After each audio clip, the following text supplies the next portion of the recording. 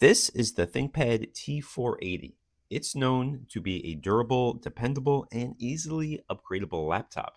ThinkPads have a cult following, people just love them. The T480 is probably one of the most popular models for ThinkPads. I got this one last year from Facebook Marketplace. This particular model has an i7-8650U, which has 4 cores and 8 threads. It came with 8 gigs of RAM, but I was able to upgrade it to 16 gigs, and it has a 256 gig NVMe drive. This model also has a dedicated GPU, the NVIDIA MX150, which has 2 gigs of VRAM, which isn't a whole lot, but it's definitely a step up from integrated graphics. And just like everyone else, I love my ThinkPad. In my house, it's used mainly as a family computer that everyone uses. I like to use it for notes and research, and my wife has used it for work from time to time. I can also use it for some light gaming. I can even play Fortnite on this as long as I put the settings down to like performance mode. The best part of this laptop was the price. I only paid $150 for this.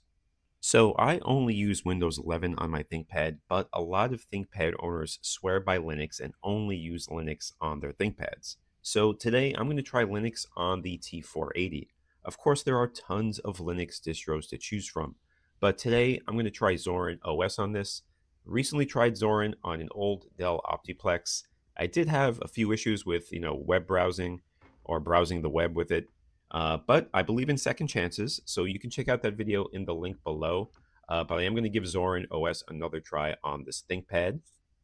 Now, I don't want to wipe out my Windows 11 install, so I'm going to use Zorin from a 2.5-inch SSD that I already have Zorin installed on. I'm going to boot from this drive through a USB port using a SATA to USB adapter. All right, so let's try this out. I got the Zorin drive hooked up. I'm going to restart the laptop and try to get to the boot menu so I can boot from this drive. Now, all I want to do is see if I can browse the web with Zorin, watch some YouTube videos, check emails, the basic office task stuff. But I'm also going to try some gaming, although I never had much luck with gaming on Linux besides emulation, but I'm still going to give it a try. So let's restart the ThinkPad. So I am going to speed this part up just a little. And I thought I had to just hit F12 to get to the boot menu, but that ends up not working. So looks like all I have to do is actually hit enter when it's starting up. So let's try this again. All right, we are restarting again. And now when I get to the part where it says press enter for setup utility, I'm going to hit enter. All right, I'm going to hit enter right here. Hit it a couple times. All right, now we're at startup interrupt menu. So now I have to hit F12 to get to temporary boot menu.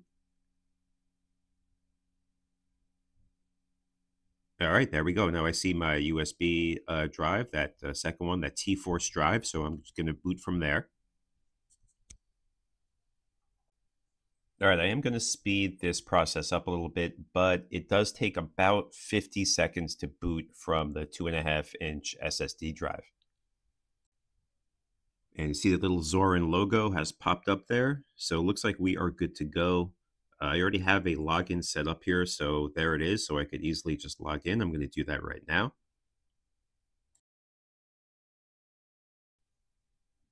And we are now in the Zorin desktop environment, so we are good to go. All right, so let's take a look around Zorin OS. If I click down here on the bottom left, I can access my file explorer here. Going on the bottom right here, I can access my calendar. And on the bottom right here, we have some settings options. I could change the brightness, I could change the volume, got Wi-Fi and Bluetooth. On the bottom left here, we have our little app store. They just call it software. And here I can install, whatever I want and see what I have already installed on the system. And clicking back on the bottom right here, we have access to more settings options. We can change the background, change the appearance if we want. We also have some multitasking options here as well. So it's very, very customizable, which is nice. I'm going to go ahead and change the background here. So I'm going to choose something else. And I'm just going to go with this one. All right, let's try some web browsing now. I'm on Google Chrome. I'm just going to go to the ESPN website. There's always, a lot of stuff going on here, a lot to load in. And as you can see, everything loaded in pretty quickly. It's very snappy, scrolling up and down, pretty smooth. All right, let's open up another tab and check out another website. I'm going to go to the Mets website here, and we're going to see what the Mets are doing in the offseason. And again, this page, just like ESPN, has just a lot to load in and a lot going on. But everything loaded in pretty quickly here. All right, let's try to watch some videos now on YouTube. Don't think we're going to have any problems with this. In today's video, we're checking out a new mini PC from Ace Magic, and honestly, I absolutely love the name of this terabyte NVMe SSD. The front here we have USB.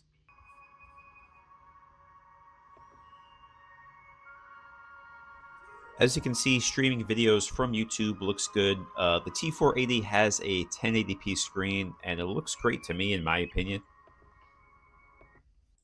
Now let's see if I can play a game on Zorin. Now, sometimes gaming on Linux just isn't the easiest thing to do. I have the compatibility option here set to Proton Experimental. I'm not sure if this will work. I'm just going to try an older game, Dirt 4, see if we can do some driving around in Dirt 4. Let's see if this works. All right, so Dirt 4 did load in. It did take a while for it to get going. But unfortunately, the controller I am using is not working. I'm using this GameSir controller, which is a great controller, but I have it hooked up with a wired cable, and it's just not working at all. I did end up going into the controller settings, and I still had issues with it, so not sure what was going on here. Next, I tried some cloud gaming with xCloud or Xbox Cloud Gaming, whatever they call it nowadays. When I got to this part in Fortnite where it says adjust your screen's safe zone, again, the controller was not working at all. However, I then decided to try another controller. I tried my Xbox controller, and then that did the trick. I was able to go in and adjust this setting and then start playing a game, which I'll show right now. Here I am in the lobby, and I just wanted to show you guys the response time. Remember, this is cloud gaming, so there's the response time when, shooting my weapon.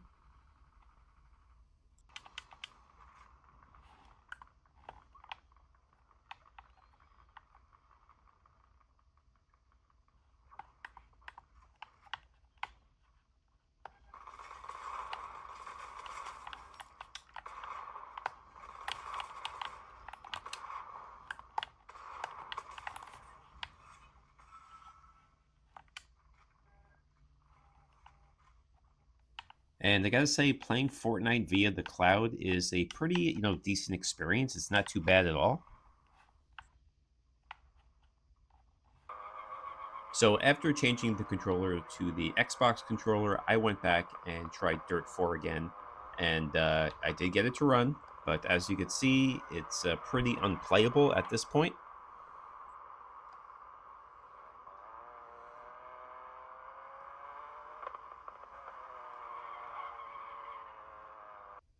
All right, so that's Zorin OS on the Thinkpad T480. A nice alternative if you don't want to bother with Windows 11, which I totally get if you don't. As long as you don't want a game, Zorin is a good option. Then again, the T480 really, it's not for gaming anyway. If you have a ThinkPad or laptop with Linux, let me know what your experience is like. But that's going to do it for this video. Please hit that like and subscribe button. I would appreciate it. Thanks for watching.